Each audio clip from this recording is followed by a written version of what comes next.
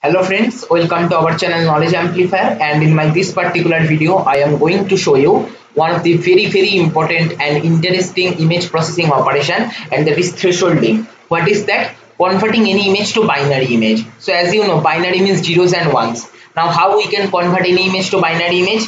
The idea is very simple. Decide some particular threshold, any pixel intensity above that particular threshold map to 0 or 1, and any pixel intensity below that particular threshold map to the reverse bit. If you are mapping all the pixel intensity above the particular threshold to 1, then map all the pixel intensity below the threshold to 0. If you are mapping all the pixel intensities above the particular threshold to 0, then map all the pixel intensities below that particular threshold to 1. As simple as that.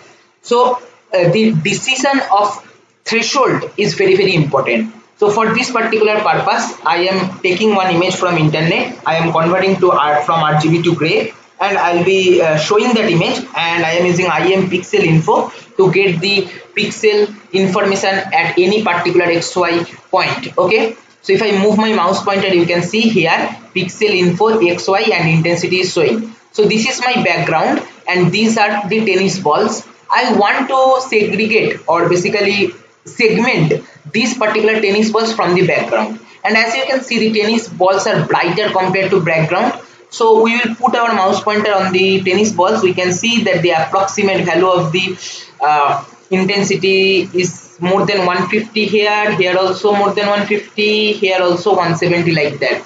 And background, if you move the mouse pointer, see 100, okay, 105, like that it is going.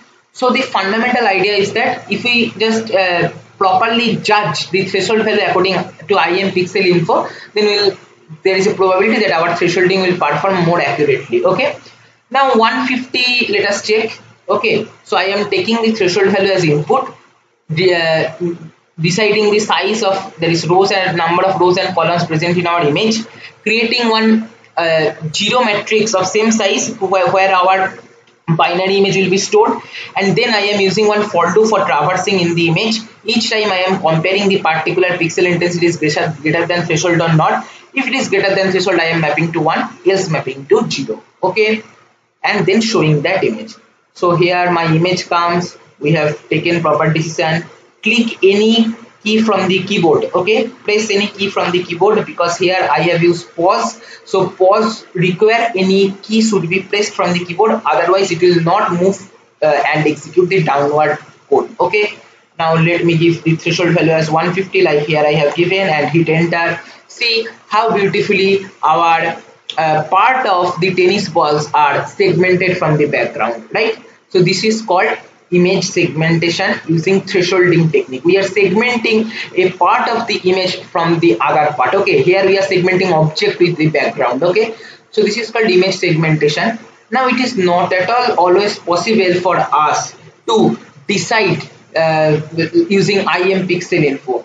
So there is one global thresholding method proposed by our scientist Otsu. Okay, and that you can achieve using this particular inbuilt function gray thresh. Okay, it will give us the global image threshold value using Otsu's method. Okay, what is Otsu's method? For the time being, you no need to know. Later in my some upcoming video I will discuss for sure. Okay, so T equal to gray thresh I, compute global threshold T from grayscale image I using Otsu's method. Okay, Otsu's method chooses a threshold value that minimizes the interclass variance of the thresholded black and white pixel. Okay, so instead of going to much detail about the Otsu's method, let me just copy the syntax of calculating the threshold value and paste here. Okay, gray thresh I am writing. All right, now here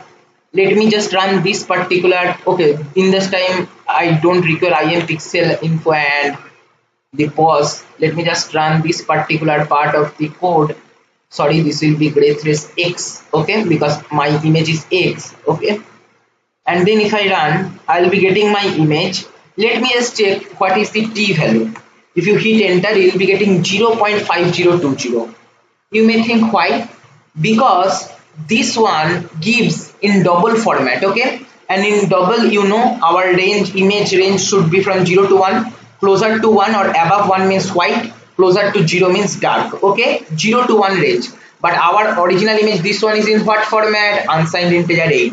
So we need to convert to double. Okay, so IM to double we need to do to convert the unsigned integer 8-bit representation to double image. Okay, and then here we can write like this: if x of I is greater than t, then map to 1, else map to 0. Alright, now let us run this whole code and let us check whether we are getting the thresholding operation or not. Okay, so it will take some time.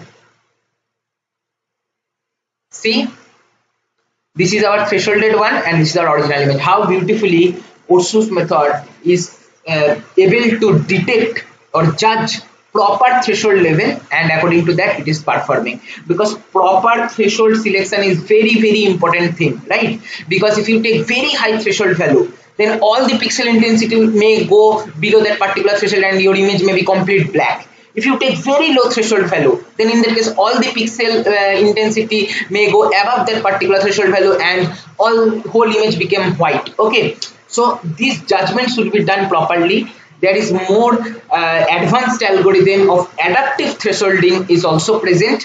I will discuss later in my upcoming video, but for the time being, try to understand how thresholding is done in MATLAB, because in my many upcoming videos I will be using this. Okay, thank you for watching.